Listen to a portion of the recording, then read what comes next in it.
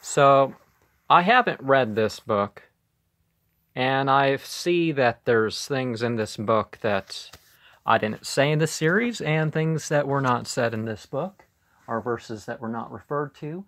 So, allow me to continue with my Jinn series. Twain Jinn verses further, from the 27th of the first month of 1438. Both gardens of paradise hereafter are said to have chaste females who haven't had sexual experience with other humans or spirits, according to Qur'an 55:56.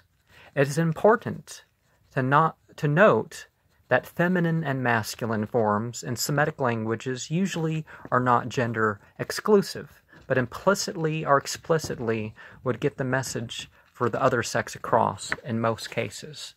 Now, the feminine is a lot more different in that respect, that there's many cases where by saying the feminine you are saying female, but the masculine is the gender neutral in general.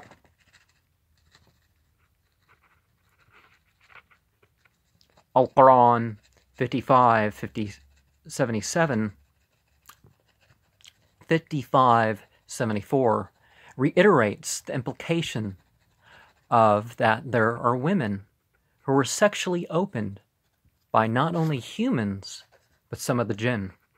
There are folk tales the world over about women and men who had no heterosexual or homosexual experience, but were even husband or wife to a jinni, or al-jinn, multiple.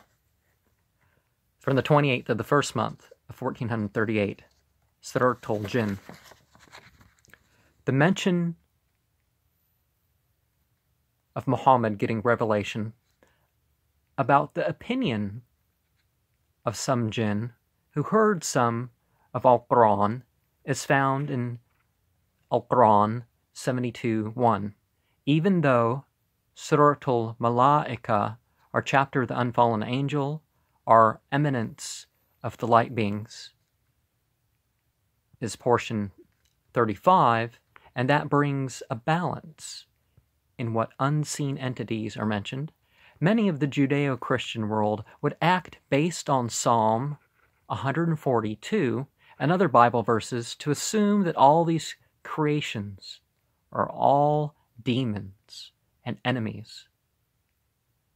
They will further declare that Al-Qur'an is demonic in this anti-jinn, based on their anti-jinn bias. With a quality like humans, who are evil fire, is not listed as a maxim. There's a tradition where Muhammad recommends saying these 28 verses before going out in the evening, and that can certainly combat superstitious fears of al-jinn. And when I go to a masjid, or right here we're in a musalla, I like to, after the evening prayers, read or say those verses. That can certainly combat superstitious fears of al-jinn. I even had an experience once I'll share somewhere else where I said the chapter, and it was like I was surrounded by spirits when I said it. I paid attention and whatnot. I was left alone in the masjid that evening. I think it wasn't I was in a masjid al-Nur.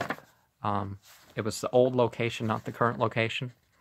And I said the evening prayer, and somehow I was able to say this chapter, probably the only time in my life, and it was like I was surrounded. The building was full of this presence, but it wasn't light beings, it was gendered fire beings.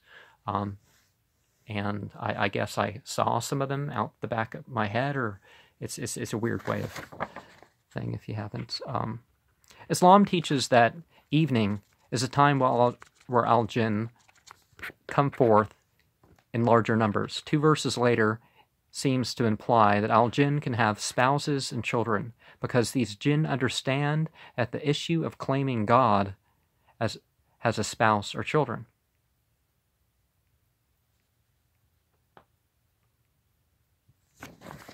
Oh, they understand that issue. Okay.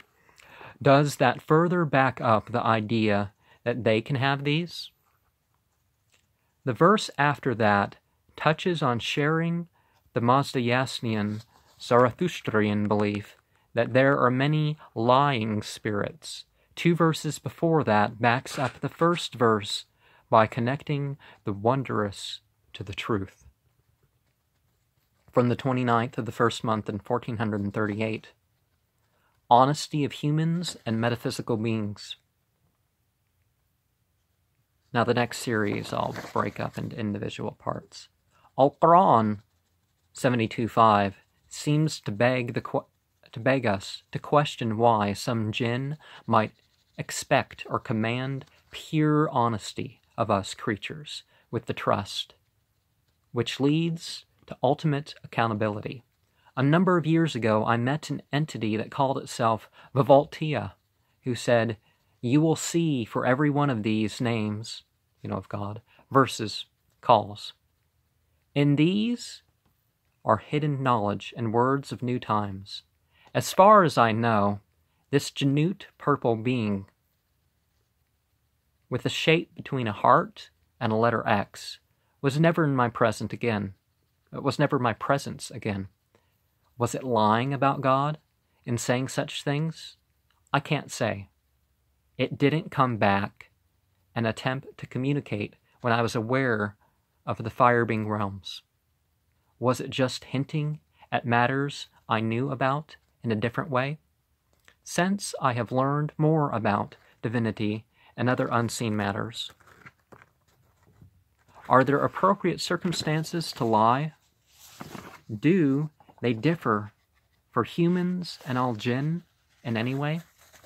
And the following is from the 30th of the first month of 1438. The last 23 verses of the chapter of the fire beings. Some say that 23 is the number of the original alphabet and the biorhythm cycle. Al-Qur'an 72:6 starts the sequence of the final 23 verses of that chapter by mentioning how some humans sought refuge with specific jinn and thereby increased in transgressing God's ways. 18 verses later is like God saying, wait to see what beings of refuge have a higher power number. In the verse after that, Muhammad and those who were told to admit ignorance as to if any ill result was real soon are a ways off. 18 verses before that was how some of the clay beings and the fire beings didn't expect God to send apostles. The following verse mentions how there were jinn that wanted to travel the universe, but found guards and flames they couldn't stand out there. 18 verses later is the claim that God knows all unseen and that God doesn't just divulge the occult. Then is the verse mentioning the exception found among messenger prophets of God, followed by a guard. The final verse in Suratul Jinn says that is to protect them till they have delivered their messages. A fully detailed accounting of what they did may be why God supposedly has them surrounded. 9 verses before that reminded of one of those paintings where a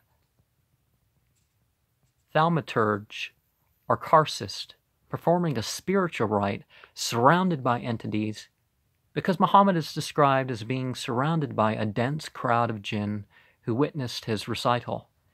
In one or more narration, Muhammad was seen preaching or praying, and smoke or clouds were seen to come near by a witness.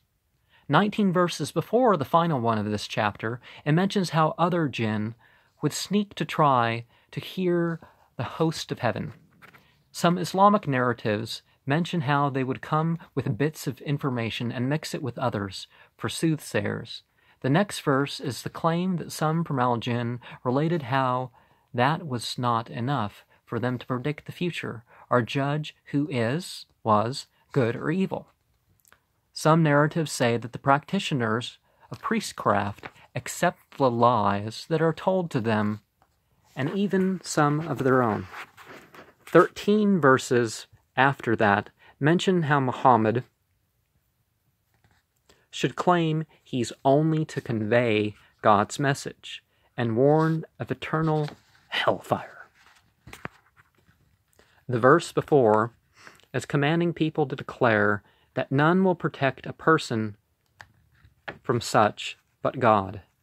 Do you believe God is ultimately in charge of the realms of punishment, or the folklore that makes hell the devil's domain? So, a choice there. Feel free to answer in the comments section when I question. 11 verses before that speaks of how some jinn are wicked and others are righteous. The theme there about them being different sects seems to indicate why Satanism in particular seems to generate many sects. Then is a verse about jinn admitting that they can't escape God in earth or air. Can they escape by fire, water, or spirit? The verse to follow that mentions how these jinn believed in order to alleviate fear and hold to a hope for reward. It is interesting to note that Kal Naranjan, or Jat Naranjan, our time without fear, or highest without fear, is thought to be Satan in some New Age religions with Hindu roots. Now, I'll talk more about that in the New Age religion folder. I have at least 60 written videos to add, and I guess I could talk about talking about some of the books and talks and maybe some journal entries aside from that, something like that. The theme of difference arises in the verse after that about al-Jinn, dividing into two groups, a group who is differed with what al-Qur'an said, and al-Muslimun are submitters. The base of Islam is found 6 verses later, and that is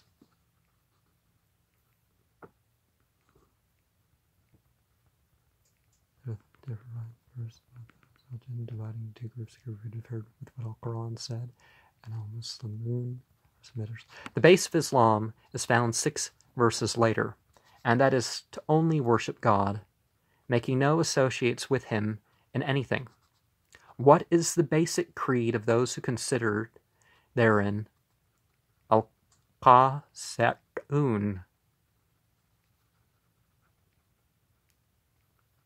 The verse starting the second half of the verses claims they will be like the firewood of hell.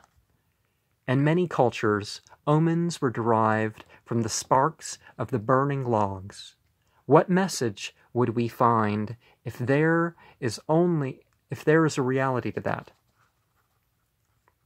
6 verses later, it is reminded that whoever shares a message doesn't have the power to make another believe or execute ultimate consequences for it. 5 verses before that claims a holy scripture is a test. Just not, we mess up the word prophecy in this language. There's more to news than, just predicting the future.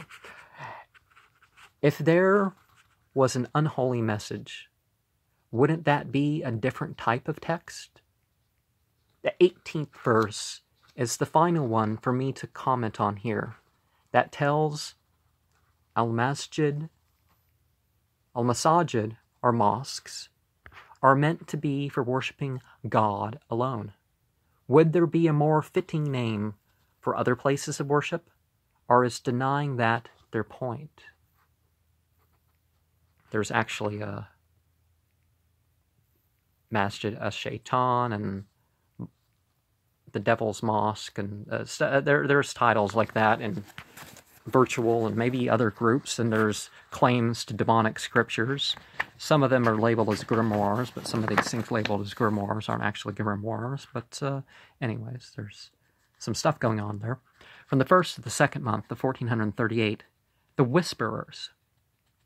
The Arabic month of Safar, or yellow, or zero, or empty, is a month that has much superstition attached to it from sources outside of Islam. Some still artificially shorten it, deny it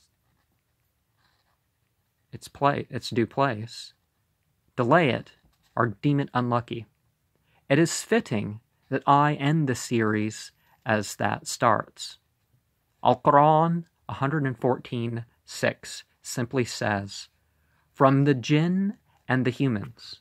What other spiritual text ends by mentioning that humans and invisible beings are the same somehow?